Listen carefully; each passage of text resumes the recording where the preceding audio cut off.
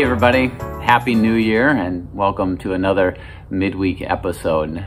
You know, as we jump into a new year, there's all kinds of conversations around change. People are intentionally making changes in their lives and making New Year's resolutions, and this is how we're intended to live life. Life is all about change.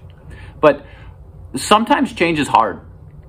See, sometimes it's not change that we're a part of driving forward, it's change that seems to be forced upon us. I mean, I know that one of the more hotly debated topics around changes that are happening here in the state of Minnesota revolves around the changing of our state flag.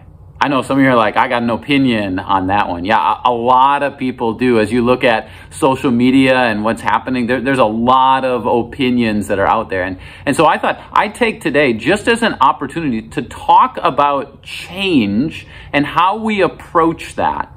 How we approach that as individuals, how we approach that as organizations, and how we approach that as Christians.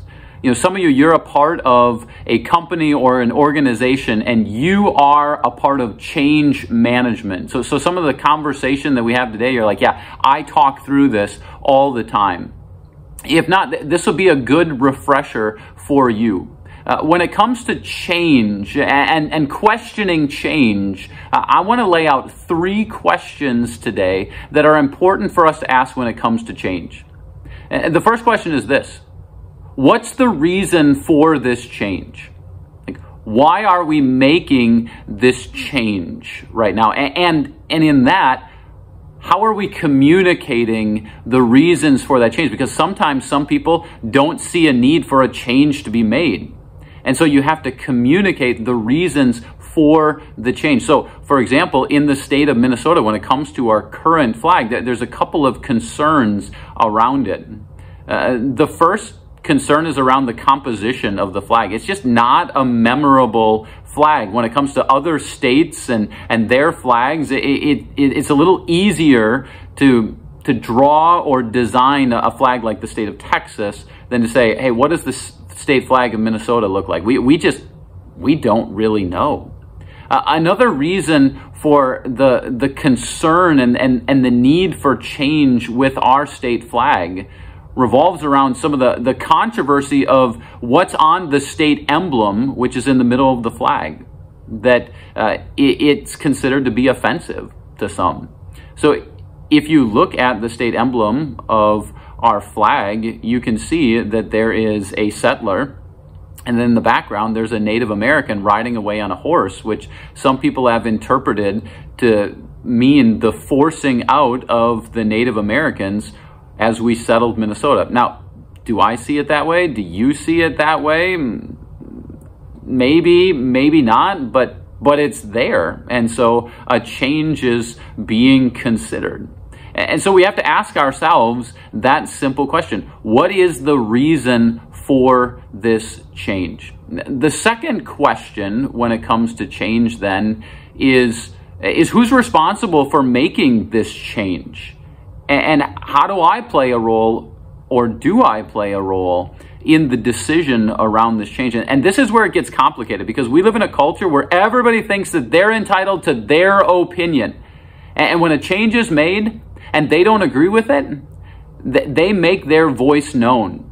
And certainly right now in the state of Minnesota, there are people who are voicing their concerns over the changing of our state flag. There are people who are saying, well, this is a change that should be made by a common vote amongst the citizens of Minnesota. And so we need to slow the process down. Even though the state legislature commissioned the state emblem redesign commission to tackle the topic of changing the state flag. So they received 2,500 submissions, narrowed it down to 6, and then included other outside experts, those who have been a part of being a part of the advisory role with other states in changes that they've made to their flags.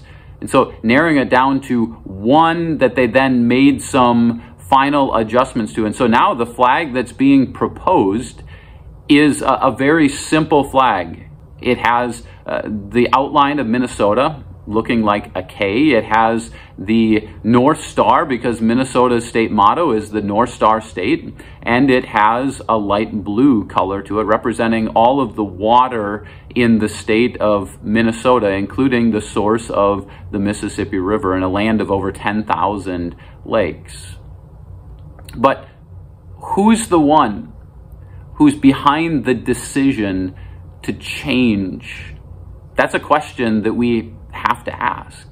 But then here's the final question, and I think this one is the kicker for us as Christians, is how is Jesus changing you through this change? Because sometimes change is foisted upon us. And yet, God is a God of change.